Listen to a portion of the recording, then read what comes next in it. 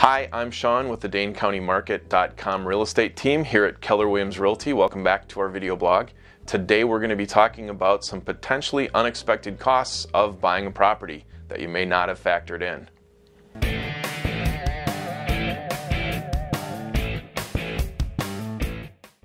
So, some costs you may have not have factored in. Everybody knows they have to make a down payment in most loan products, and there's a few other associated costs. So, we want to make sure that you're prepared for these. As always, we're here to help walk you through these so they aren't expected things while we meet for your consultation before we go look at properties. The first one is the cost of the inspection itself.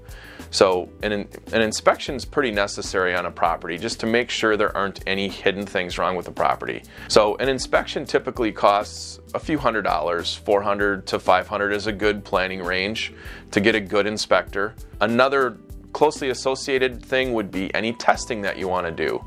Radon gas testing, that typically can add between $100 to $150 to the inspection. So a second thing would be bringing extra cash to the table that your lender might require. We already know that you're going to put X amount down, 5%, 10%, 20%. But a lot of lenders require you to escrow your taxes. So that means they may require you to put a year's taxes in escrow and hold on to them, or a part of the year's taxes in escrow. They may cause you to have to prepay your insurance for the year as well. And they may charge origination fees. There's going to be a fee for your appraisal if it's necessary. A third item would be the cost of the move itself. So you've closed on your property and now you got to get all your stuff to it.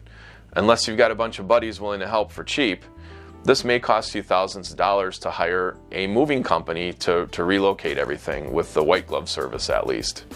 And finally, as a new homeowner, there's going to be some just ongoing things that kind of sneak up and grab you that you need to pay for, ongoing routine things. Your furnace filter needs to be changed. Your fireplace, if you have it, should be inspected yearly, as well as your furnace, heating and air conditioning system.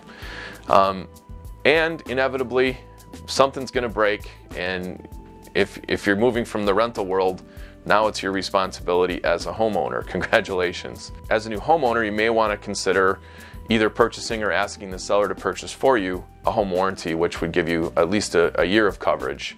If any of this doesn't make sense or you have further questions, please reach out to us. We're happy to sit down and do a consultation with you and help explain how this all works. Thanks for watching our video. We're here to guide you through the entire process and answer any questions that you might have. So we hope that you'll reach out to us. Thanks for watching the video, and we will see you next time.